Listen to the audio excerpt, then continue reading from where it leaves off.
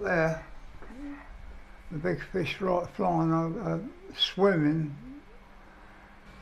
It's gone through overhead. This is fantastic. What can you see now? Well, there's a very large tree, and below that is a very large elephant, extremely large, and then a gorilla, which I love seeing. I do love the gorillas.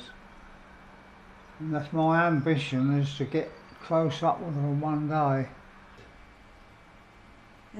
These are my father's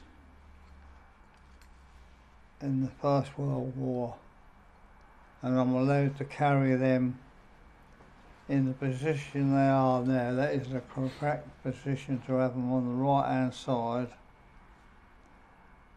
there, and these are my medals on this side. But I'll never move that straight away. You know, they take them off too early. To come up tight like that is really rewarding, really rewarding. One's memory doesn't go on forever though, that's a shame. At this minute I can see it's not a pony, it's a, oh, I can't get the word. What's the weather like? What can you see around you?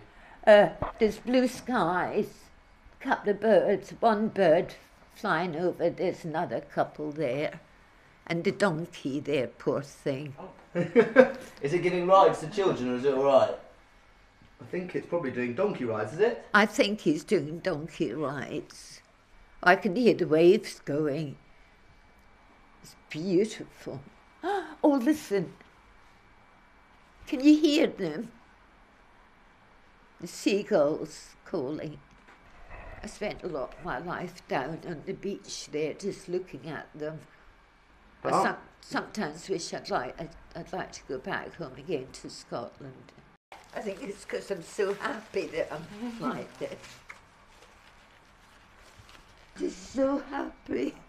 I'm so glad. To see all that beautiful sight and rabbits and the trees and the blue sky. It's beautiful beyond compare. It's beautiful. Oh, that song is so sweet. See? Thank you. I am sorry about this. Don't be sorry. This is happy tears, by the way. I'm not sad.